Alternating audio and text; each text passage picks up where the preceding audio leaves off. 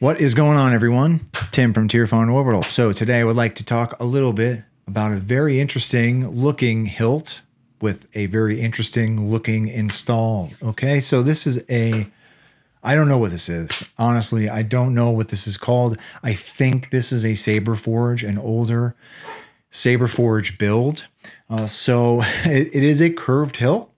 So it has a curved chassis in it, and curved chassis are very, very difficult. Well, they're not super difficult, but they're very interesting to design chassis for. So curved hilts are interesting to design chassis for, right? So I do want to come into Fusion and talk a little bit about the chassis first, and then we will come up top and talk about how to use the hilt, because this does not have a threadable grip on it. It has a set screw grip. So there are some intricacies about how to take the grip off and put the grip on, and I want to go over all of that, right? So with all that out of the way, let's jump into Fusion.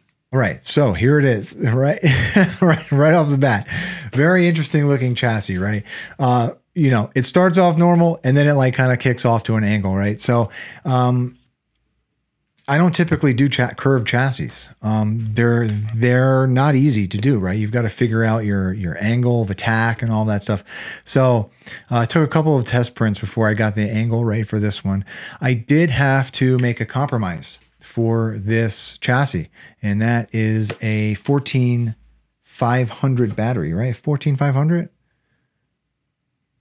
18500 rather, sorry, 18500 battery. So it is a shorter battery, so I could navigate the kink in this hilt, right?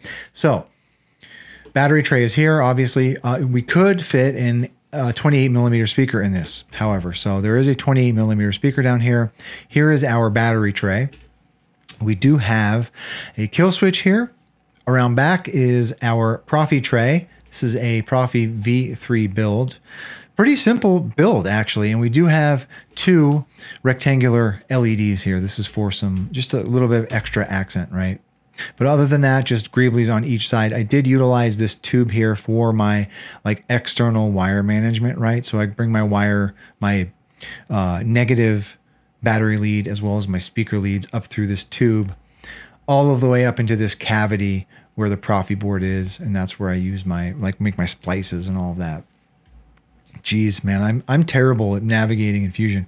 This large window here is for the, they're not really AV switches. They're just large 12 millimeter tactile momentary switches. They're not, yeah, they're just large 12 millimeter switches on this one, rather, right?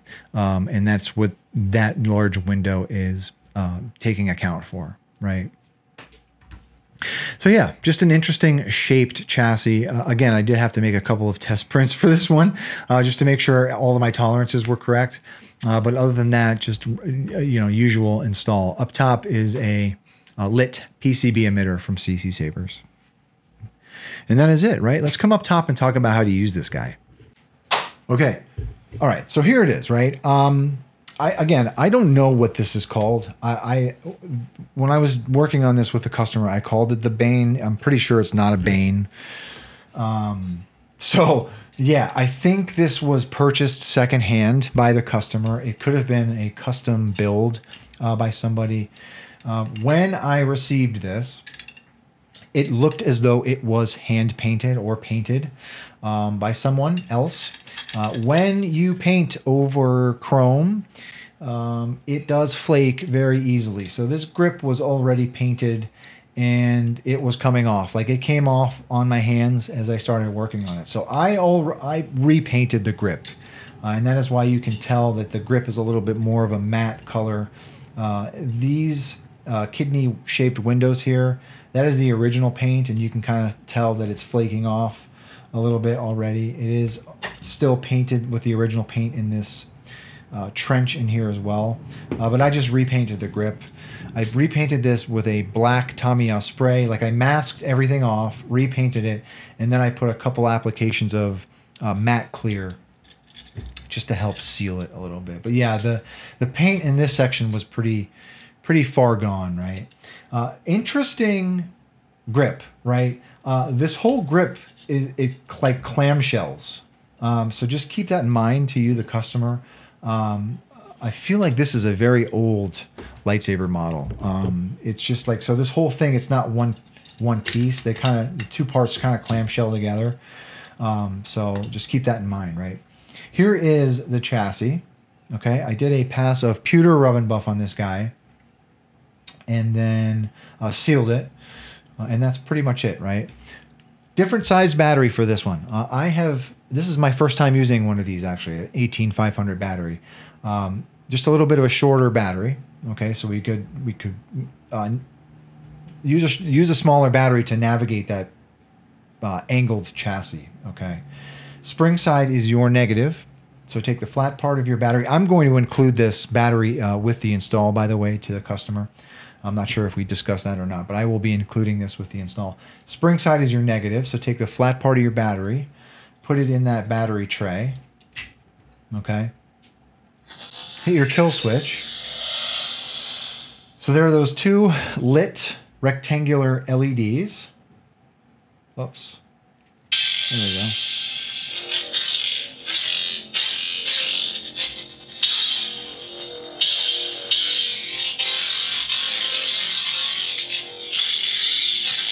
Okay. So once you get your battery in, so this is the tricky part, right? So I mentioned that this is clamshell together, okay? You have to make sure that both pieces are fully engaged. Otherwise, it's not going to fit inside of this upper emitter section, right? So you kind of have to force it in here, okay? So what I do is I just kind of line the holes up and I push it together like that, and then it'll fit together, okay?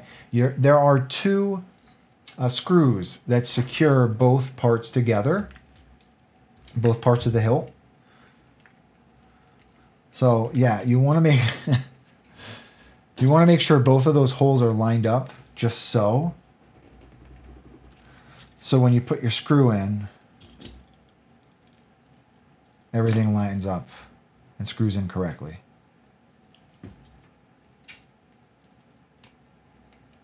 There we go.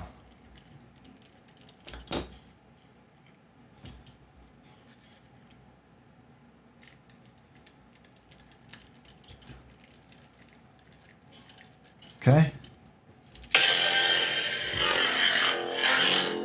Really interesting feeling hilt with the curve like that.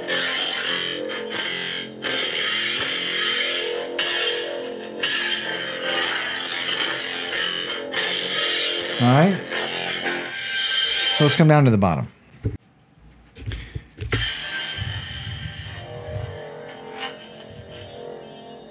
Interesting shape, interesting curve to that.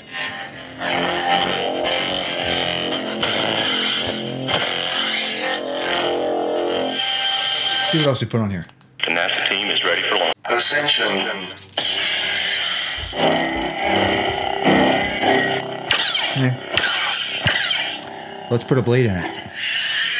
Okay, so 1-inch blade holder in this guy. Nice deep blade socket. So you want to insert your blade so it's resting on those PCB pins. And then you can tighten. There's a set screw around front here. Just tighten that so it is hugging your blade. And then you are good to go.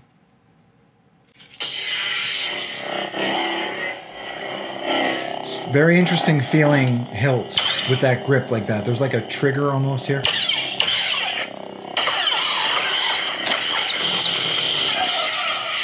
See what else we put on here.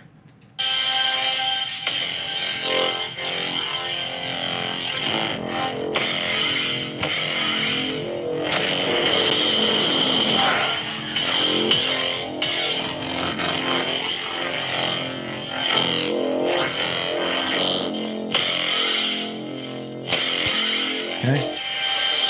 One more. The NASA team is ready for launch.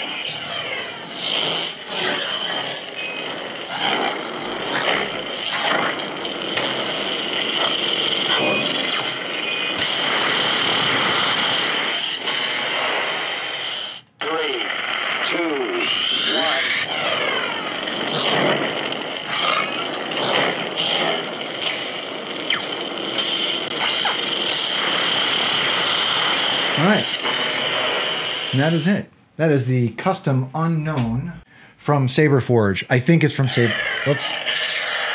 I think it's from Saberforge. I've never, some of these parts look familiar to me, but yeah, I don't know. So yeah, doing the chassis for this was a little bit of a challenge. I don't often design curved chassis for obvious reasons, right? Like, so like navigating a curve and figuring out all of your angles. And like I had to break out a protractor to do this one. That was a lie. I didn't do that. I just had to do a bunch of test prints for this one.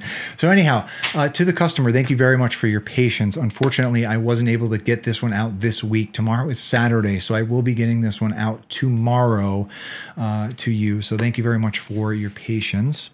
To anyone else, if you have any questions about this particular install or anything really, please do not be a stranger. And with that being said, thank you for watching, everyone. May the force be with you always. Have a good one.